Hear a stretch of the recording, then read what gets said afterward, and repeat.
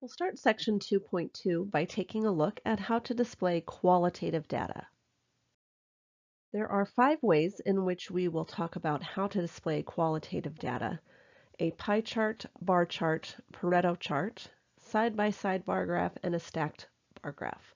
Obviously, the side-by-side and stacked have to do with 2 or more distributions, as opposed to the others, which would display just one distribution at a time.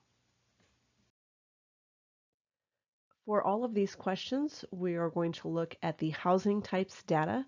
It is found in the Chapter 2 data spreadsheet, which should be linked and easy for you to find.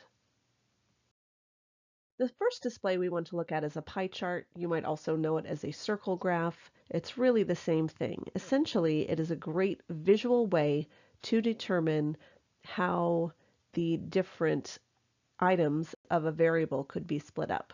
For instance, here we're looking at housing types for students in a statistics class, and the choices were apartment, dorm, house, or sorority or frat house. And we can see the way in which we had to calculate those values was essentially to find the relative frequency, which we've been working on already, taking the value divided by the total number, and essentially taking that value times 360. So where does 360 come from? Because the circle is 360 degrees. So by doing that, we get whatever angle measure, which is the central angle measure, which means, for instance, for an apartment, the the measure of this angle is 147 degrees. So obviously we're not going to make these by hand. We're going to let Excel do this for us. But if you wanted to get out a compass and protractor and make yourself a circle graph or pie chart, you definitely could do that. For the sake of this class, you will just need to understand how to find the central angle measure, which is to find the relative frequency and take it times 360. Keep in mind that those values should add up to 360, or very, very close. Again, sometimes there are errors with rounding. If I want to use Excel to create my pie chart, all I have to do is select the data. Notice I'm just in the housing types data in that Chapter 2 data spreadsheet.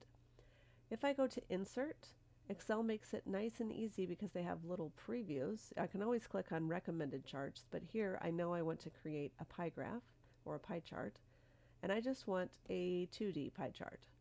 And notice it's given me almost everything that I want. I would obviously change my title, so housing types of stats students, and then I already have a legend down here, which is nice. And we can include data labels. So if I add data labels, notice it's giving me the 20, the 15, the 9, and the 5. And perhaps I want to see a percentage instead, a relative frequency. So I can choose percentage and get rid of value. And that should be everything I need on this pie chart. Again, there's always things that you can do. If you're ever unsure, most of the time you can find it here under Add Chart Element. There's also quite often a quick layout option that will have a title and labels and percentages and so on, and you can feel free to experiment with those as well. A bar graph is another great visual display for qualitative data, and in this one you'll notice a lot of people get confused between a bar graph and a histogram because they look very similar. In a bar graph, you should see the categories, because obviously it's for categorical or qualitative data. You should see the categories along typically the horizontal axis as we have here. And the bars should not be touching. That is very important. Now, instead of actually doing this by hand, I'm going to show you again how to do this in Excel. In Excel, I'm simply going to select the same data I had selected previously. I'm still going to the Insert tab. Now, instead of choosing the pie or donut chart, I'm choosing the column or bar chart. I'm going to choose that very first option, which is a 2D clustered column. And if you'll notice, it looks similar to the graph I showed you on the last page. I'm going to change the title to Housing for Stats Students. If you'll notice, I do have labels for each bar, and I do have a numbered frequency on the left-hand side. However, I don't have axis titles, so I'm just going to click on this plus and click on axis titles, and notice it's given me now a generic axis title. So this is going to be housing option, and this is going to be frequency. And if I click on one of these bars, I'm going to click vary colors by point just because I don't want them all to look the same. And now I have pretty much everything I need. Now, of course, I can always add the data labels as I did before. Typically for a bar graph like this, we're not going to include those data labels. A Pareto chart is another type of chart. It's not used often. The only difference between a Pareto chart and a typical bar graph is just that it's arranged from greatest frequency to least frequency. So the one that we actually created was a Pareto chart. So all I'm doing is just basically pasting that picture again, and we're not going to make that in Excel since we already just learned how to do that. A side-by-side bar graph, again, this one and the next graph that we look at are both used for comparing differences in data sets. So this one in particular is great if you're going to compare the differences for the same variables from two different groups.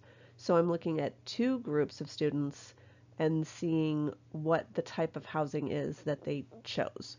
So let's take a look at how to do this in Excel. If I select all of my data, go to Insert, that same choice I had before, 2D column. If you'll notice, but just by simply adding up above my first sample, sample A and sample B, it's given that title to those items. If you'll notice, it already has a title, which obviously I can change as I did before. It has the scale. What it doesn't have is the axis labels. So again, I can just choose axis titles and then edit those titles as necessary. The other thing I wanted to show you in case you're asked to use a specific measure on your scale, if you just double click on it, here if you'll notice it goes from 0 to 30 and the major axis goes by 5s. Let's say I needed to go by 3s instead. I replaced it with a 3 and then it goes by 3s instead. So you can see that there are many options for this as well. I didn't change those titles, but obviously you would do that for your own display. The last type of display I want to speak with you about for qualitative data is a stacked bar graph. There's actually more than one type of stacked bar graph, but a stacked bar graph is great again for comparing two different distributions or three or however many that you have. It also is a great way of comparing the totals of the same variables because as I can see on the apartment, the total is about 33, but I can also see that from sample A, there's 20, which leaves about 13 for sample B.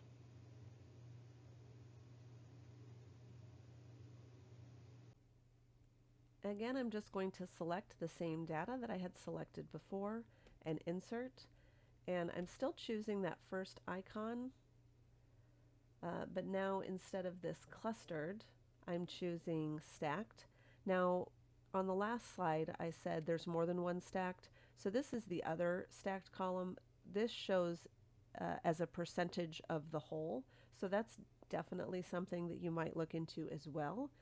It's a great way to compare percentages based on options, but we're going to go ahead and create just this one, which does not give relative or percentages, it just gives whole values. Again, everything else is the same. I'm still going to choose those axis titles, change the title, change the scale if necessary, and give each axis an appropriate title.